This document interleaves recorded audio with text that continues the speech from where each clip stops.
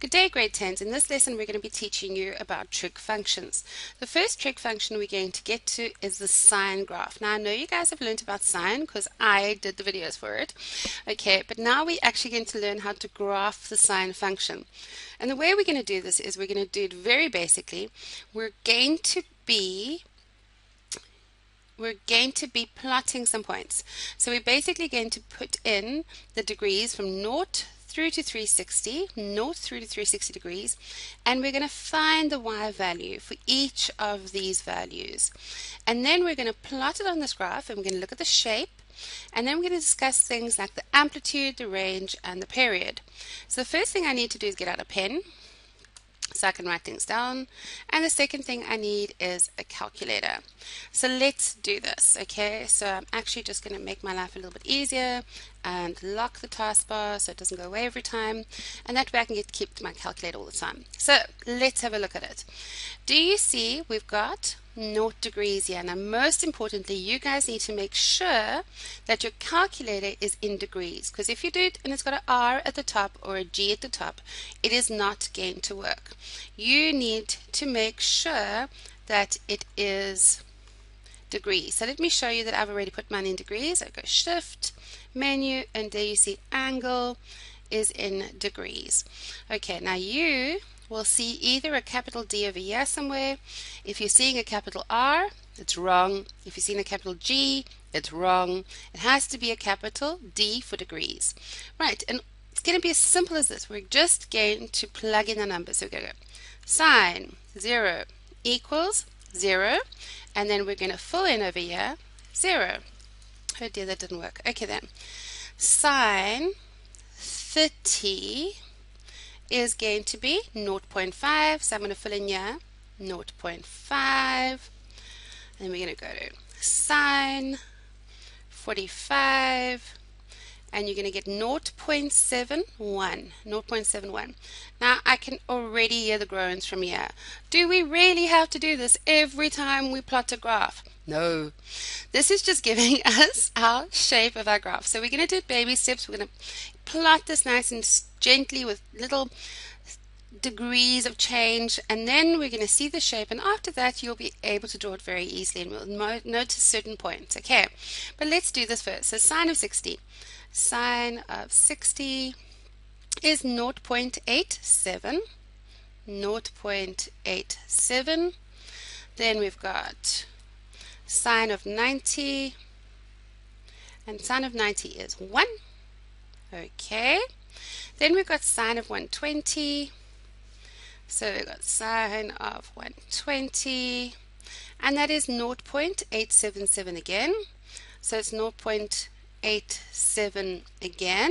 So do you see that there's a shape happening here? Let's have a look at sine of 135. So sine of 135, I'm moving the calculator over to that side now. So we've got sine of 135 is 0.71. 0.71. So do you see, what do you think sine of 180 is going to be? Let's have a look. Sine of 180. So sine of 180 equals 0. Awesome. Okay, so that equals 0. Now let's do the second row.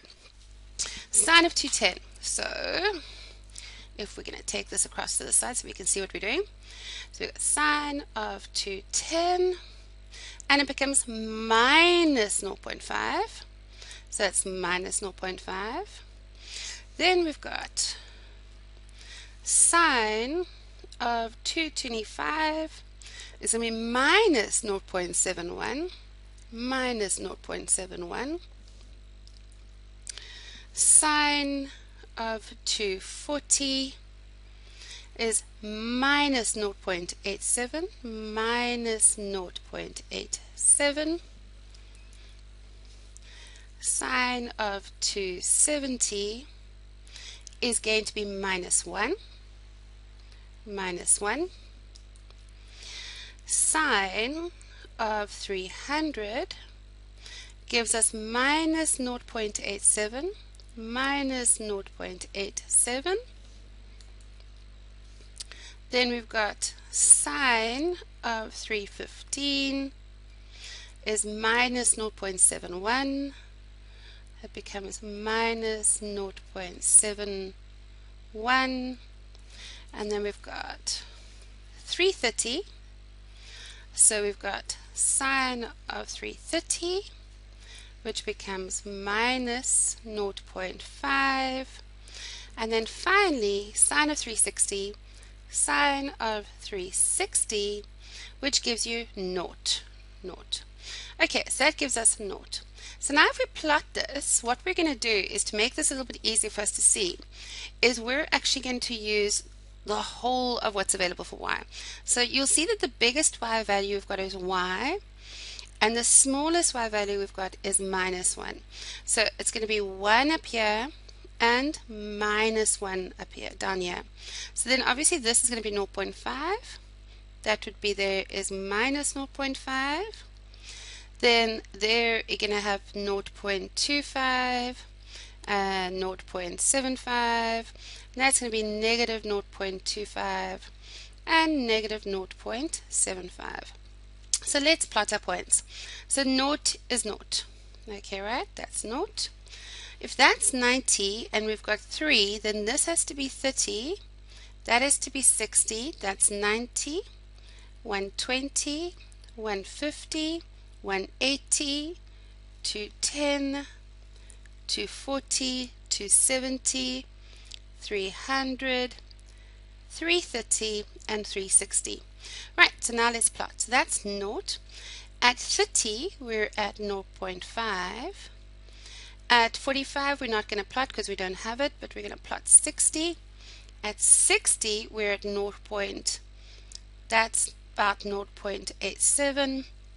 At 90, we're at 1. At 120, we're back at 0.87.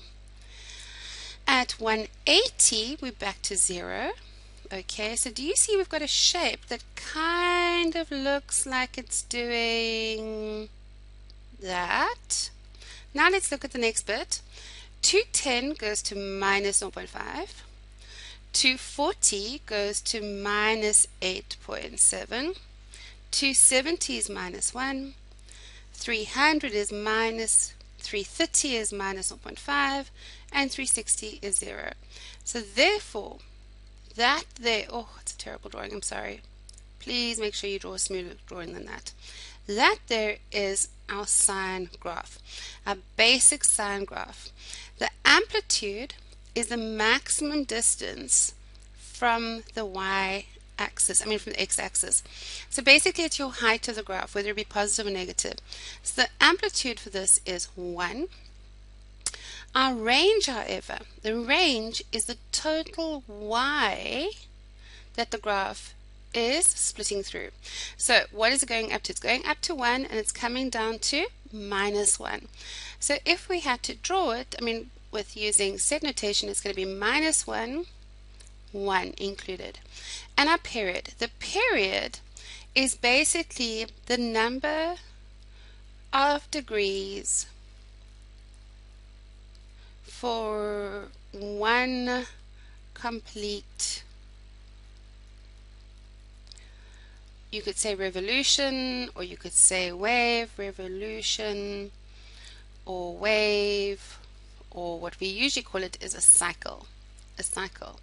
So what would happen if we went to, 390? If we went to 390, let's just get our calculator and see what happens if we went to 390. We've got sine 390, it goes to 0.5. So what does that mean? That means that at 390, this graph would carry on going up. So this here is one complete cycle, and you will see it stretches from 0 to 360. So your period is actually effectively the same as the domain, in the sense that it looks at the value of the degrees, the horizontal degrees, and it takes to complete one full cycle. And in this case, it would be including 0 to 360.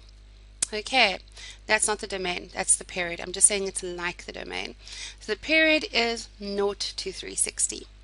And no, you don't have to plot every single point now, because there are some significant points here, and I'm going to just change the color so I can mark off the significant points. If you have the basic sine curve, like that, which is y is equal to sine theta, you are always going to go through 0, 0. It's going to be 90, 1, 180, 0, 270, negative 1, and 360 and 0. Okay, so those are our basic points which we are always going to go through. So if you know the shape of a sine curve and you can plot it, then no problems. You don't actually have to go through all these points. Right, let's see what happens if we mess with the equation. Let's see what happens, and you'll notice now I'm only doing significant points. So we're going y is equal to 2 sine theta. Y is equal to 2 sine theta. So let's just think about, if we go back, do you see that we've got y equals sine theta, we've got 0, 90, 180, 270, and 360. And do you see those values were 0, 1, 0, minus 1, and 0. Okay, so if I had to plot the y equals sine theta onto this, just to show you what's going to happen, let's just make 1 here for a bit. And then this would be minus 1. That would be 90, 180, 270, and back to 360. So it would look a neater version of this. But that's what it looked like. Now let's see what happens if we multiply the value by a 2. So I'm going to change my colors so that we know what we're talking about. So we get y is equal to 2 sine theta. So what are we really doing? We're taking whatever the y value was before and we're multiplying it by 2. But just to prove it to you, I'm going to put it in the calculator. So up comes the calculator.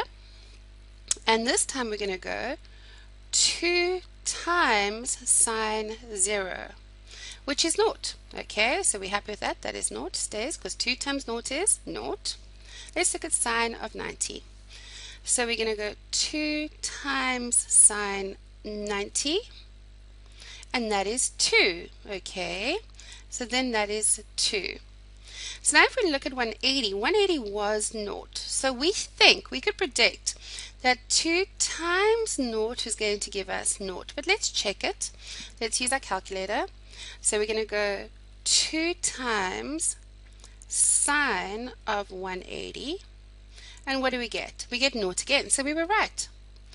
And then obviously, if this is 2 times whatever sine theta was, and sine of 270 was minus 1, this is going to give us minus 2. You can check it on your calculator. And then this goes back to 0. So what is the 2 doing? Let's have a look. Let's plot this. So there we go. 0, 0, 92, 180, 270, minus 2, and back to 360. Now I'm just going to put minus 1 here and minus 2. And then I'm going to join my dots. An important thing about this is this graph is not supposed to look super pointy. If you're drawing something that looks like it's got shark's teeth, and I'll show you what I mean in a minute, then you're drawing it wrong. If it looks like that, that is not a sine graph. Okay, it has to be more curvy. Guys, again, I apologize for that. You must remember that I am drawing on a very awkward digital pad, whereas you guys are going to be drawing with pencil on paper, and you'll have an eraser, so therefore it'll be no excuse for you to make a beautiful, nice graph.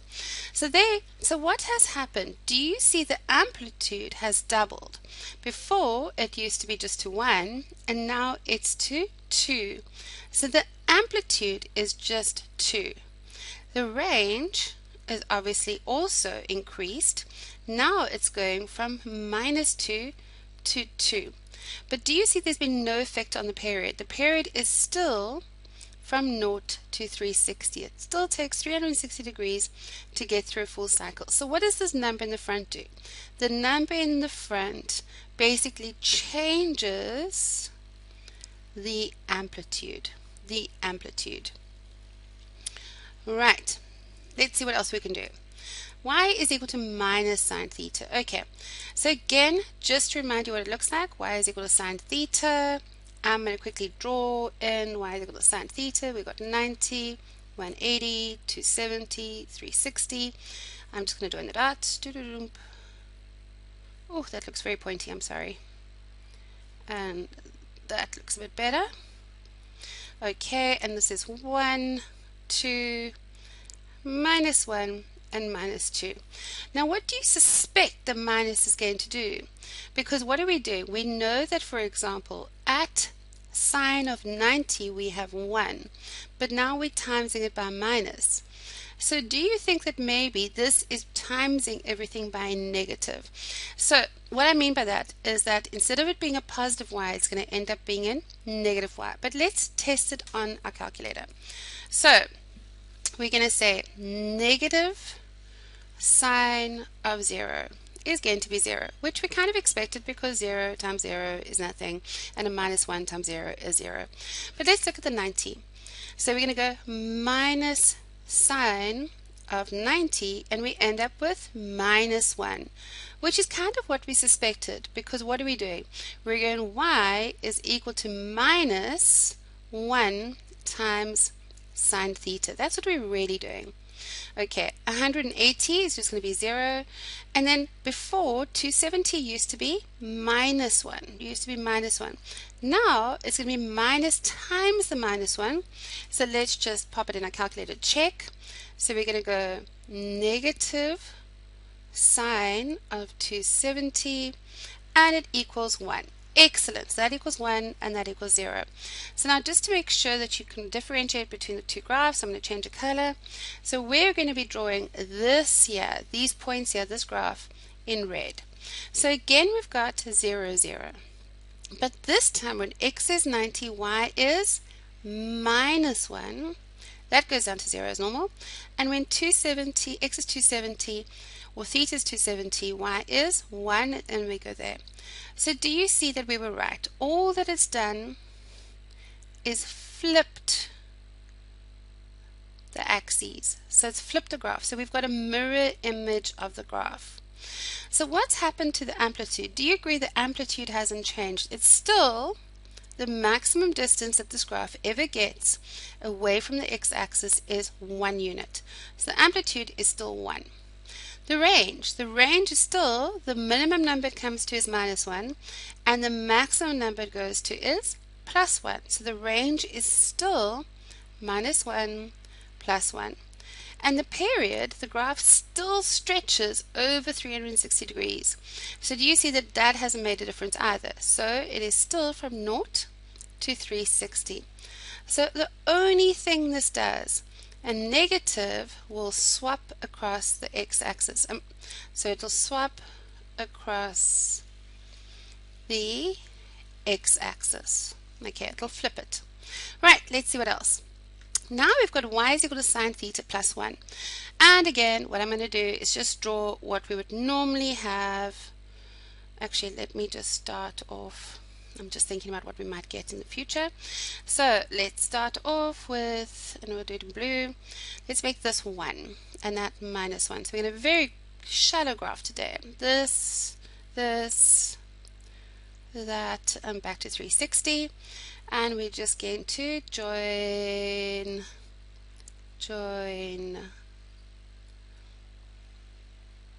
the dots. Okay, I apologize for the bad drawing. Now that there is just your y equals sine theta that you should recognize or start to recognize now. Now we've got y is equal to sine theta plus 1. Y is equal to sine theta plus 1. So now instead of using a calculator, we're going to use our graph. Okay, so do we agree that sine theta, when theta equals 0, is 0? So if we plus 1, it's going to be 0 plus 1, which is 1. At 90 degrees, sine of 90 degrees is 1, and if we add 1 we get 2. At 180 degrees, sine theta is 0, but now we're adding 1, so it becomes plus 1. At 270, sine theta is minus 1. Minus 1 plus 1 is 0. And at 360, sine of 360 is 0, and 0 plus 1 is 1. Okay, you can put those in your calculator to check that I'm right, but I am. So what I want you to do is start realizing that you can, because what the ideal thing is to do is to be able to know in the exams, when you look at something like this, let me quickly draw a basic sine graph and then see how it's been manipulated. And that's what I'm trying to show you how to do now. So what does it say? When x is 0, y is 1. When x is 90, y is 2. When x is 180, or theta is 180, y is 1. Going down to 270 and up to 1. So what have we done? We've obviously moved this graph up by 1.